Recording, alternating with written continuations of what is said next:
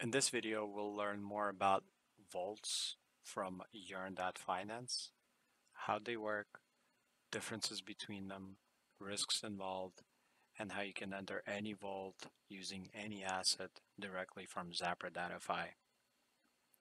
So what is a vault and who are vaults for really?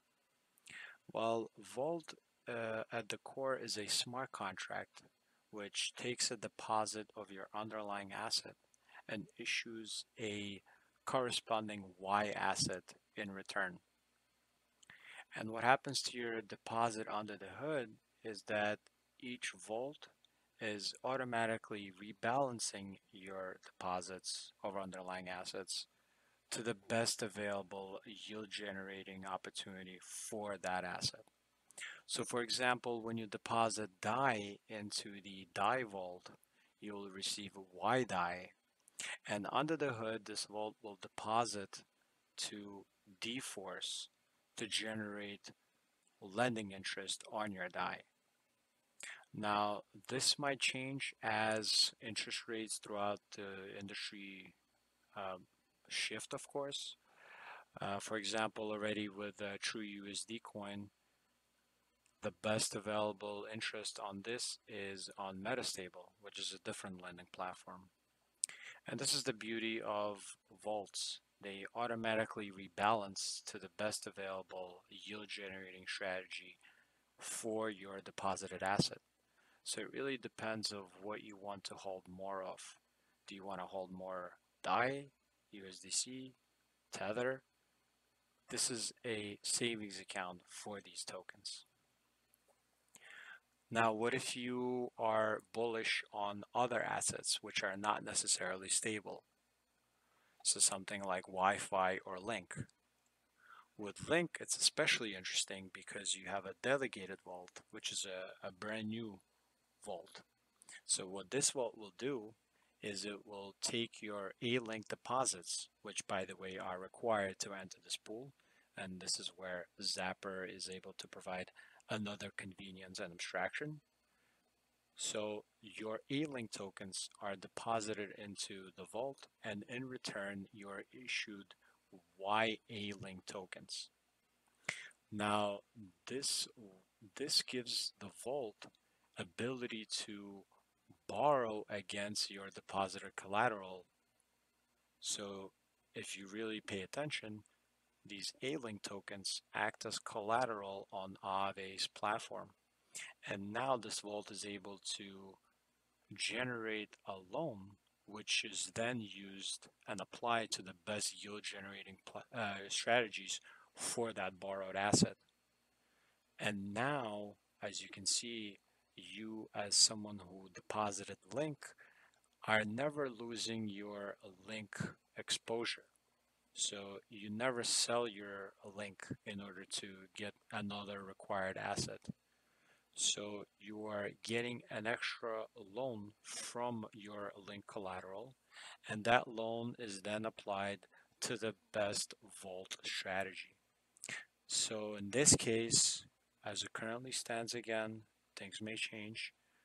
When you're depositing Link tokens into this vault, USDC is being generated as a loan against that collateral, and it is being applied to the USDC vault.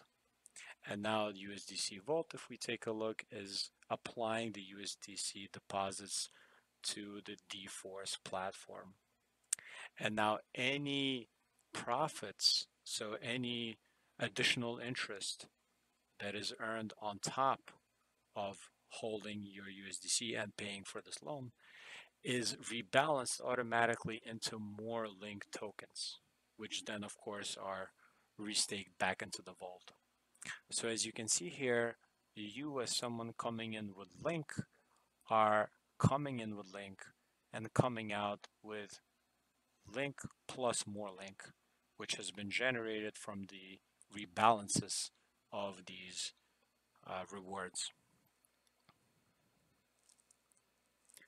So now let's take a look of how it actually works from Zapper.fi. The first thing you'll need to do is visit the Invest tab on Zapper.fi. and make sure you are connected with your wallet that you're going to be using for transactions. Under Explore Opportunities, filter by Vault.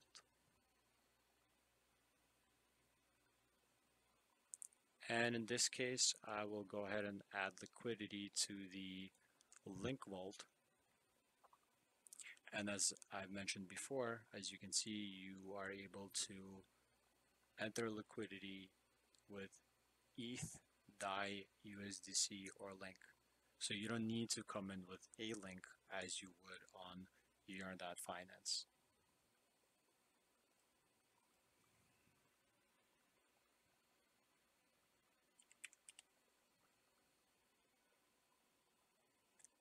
In the transaction settings, you can set your slippage tolerance in the gas settings.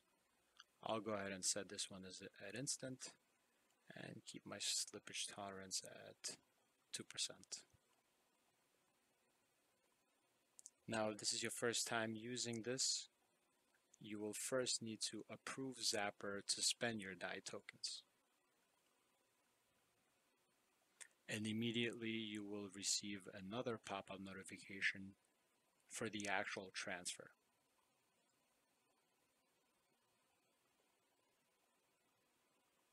You will see your transaction has been initiated, and you can follow it on Etherscan. While this is being processed, we can go ahead and try adding liquidity to other vaults.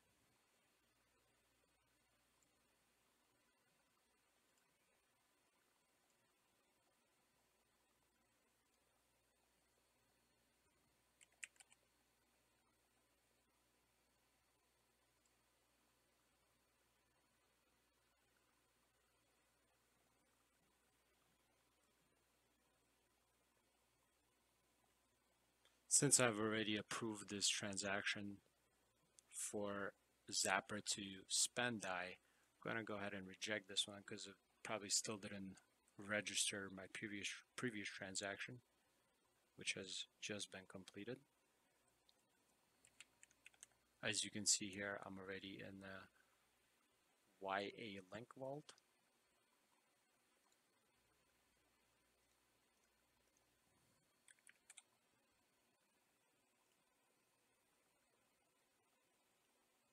Since I've already approved my DAI in the previous transaction, I just let it process, and now I can just initiate this one.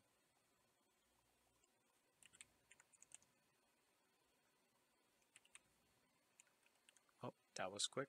Already in this pool as well.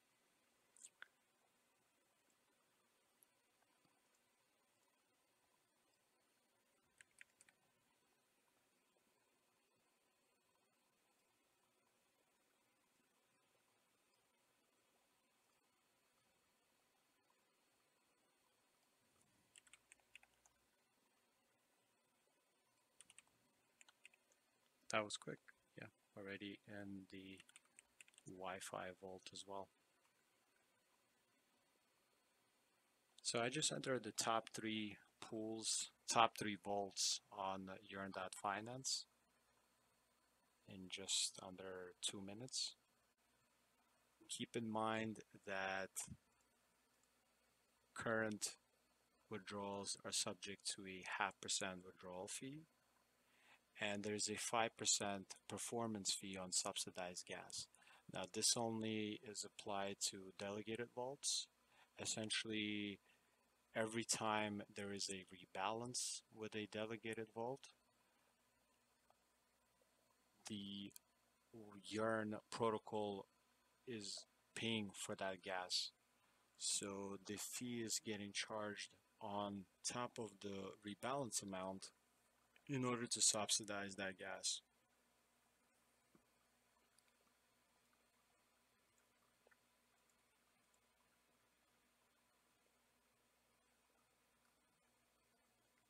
We can take a look at our Zap transactions in the transactions list.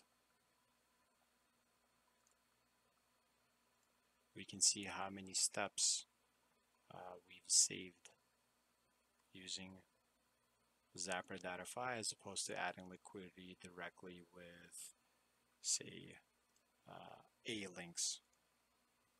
So if you were to add 250 DAI, you would first need to convert them to link, then add that link to Aave to generate A links, and then put those A links into the staking contract from the vault.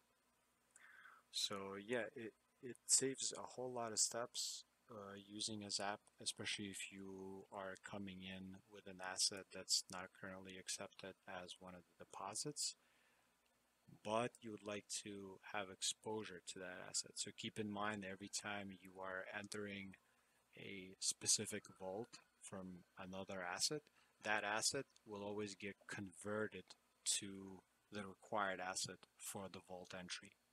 So in this case, my DAI was converted to a link before depositing into the vault on Yearn.